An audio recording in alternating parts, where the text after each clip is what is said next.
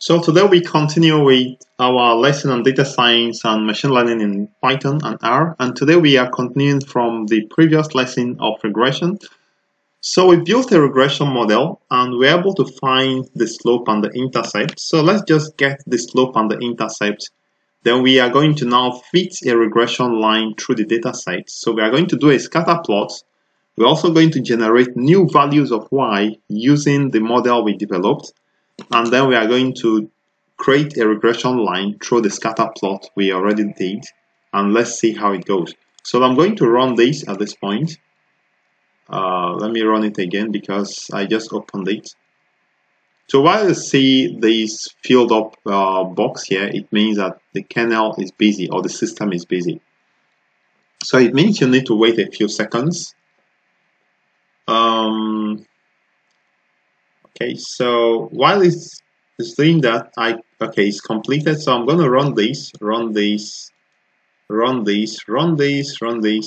then I'm going to actually delete this because this is a different way of doing it.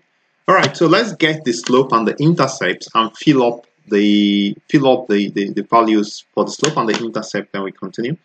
So the slope, we get it by saying, let's just print it. Print linreg dot slope. The slope should be coef. So it's the regression coefficient. So this is the slope. So I'm going to run this at this point. Print. So it's a typo here. So run. Again, please subscribe if you've not subscribed so that you don't miss any update. So hit the subscribe button below so that you don't miss any update at all. So this is lesson 3, lesson 4. So we are making progress gradually. So we have 2.005, and the intercept we are going to print. Intercept is linreg dot intercept. So I'm going to run it as well, and the intercept is 18.74. 18.74. All right, so let's do a plot of x against y. Then we are going to calculate new y values. From here, you can see we are going to calculate new y values. We call it y new using this equation. Okay. All right. So first, let's calculate this value. So I'm going to say y new, y underscore new is equal to, so we have beta 0 plus beta 1x. So we have 18.74, 18.74 plus 2.005, 2.00 times x. So this will be new values for y. Okay. So let's plot it. Let's run it at this point. All right. So let's do the plot. So first we are going to plot the scatter plot, and then we are going to fit a line using the new values.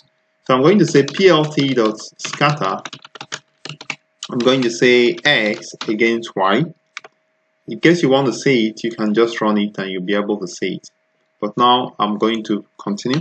So let me now say plt.plot. This time I'm going to plot x against y new.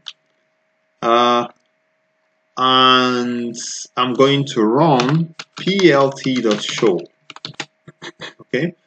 So I'm going to run it. So let's see. So you can see that we have a regression line fitting through the data set. The regression line was plotted using the model, while the scatter plot is we use the original data set we have.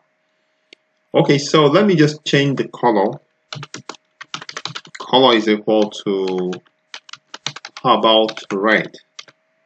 So, all right, so this is how to create a linear regression model and fit a linear regression line through the model. A shortcut of creating y new is y new